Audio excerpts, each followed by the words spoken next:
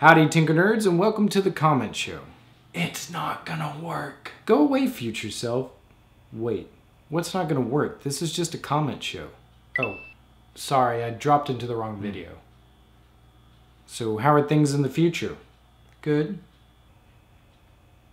Do I still have no hair? Yep. Okay, bye. Future selves can be so awkward. Tell me about it. Don't you need Spotify Premium for non-official clients? Yes, I should have mentioned it in the video, but you will need a Spotify Premium account for this to work. Can't you just control Spotify on the Raspberry via the Spotify app on a phone or computer?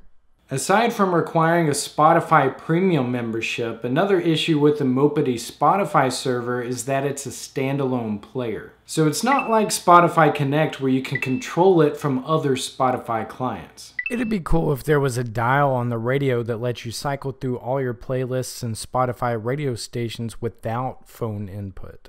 So yet another issue on the Mopedy Spotify server is that it's only a server on the Raspberry Pi. It doesn't have an actual interface that you can use on the Raspberry Pi unless you do some type of web server.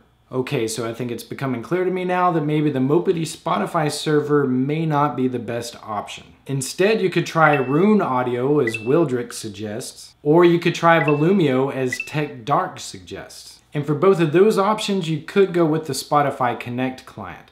However, for this project, I'm going to stick with the Mopedy server because it has a lot of other cool options and better integration with the Raspberry Pi. Wow, you guys have been posting some pretty darn good questions. Let's keep them coming. 1.8 inches is all I need. Dang it. This is all your fault, past self. Why didn't you just use Spotify's own web API for getting the album art? To use the Spotify web API for downloading album art means that I'd also have to use it for playing songs so that it can detect which song is playing. And unfortunately, the Spotify web API only allows for 30 seconds of each song to be played. With the script that I ended up writing, you can download album art for anything that plays through the Mopedy server. So it doesn't have to be necessarily Spotify. It can also be local MP3s, SoundCloud, or Google Play Music. I don't have a Raspberry Pi. Could you do a project with something else? All a Raspberry Pi is a Linux computer. So just about everything I'm doing here can be replicated on any computer that's running Linux. But seeing as how most computers are still pretty expensive, why wouldn't I go with a Linux computer that's only $10? Alright friends, the radio project is almost done and the votes are in for which design I should use.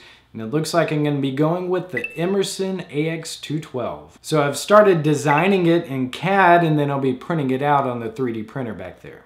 So remember a couple comment shows ago when I mentioned adding a sponsor to my videos? Well, as of right now, it looks like this next video that I'll be doing is going to be my first sponsored video. And who's the sponsor, you may ask? I know you're all dying to know.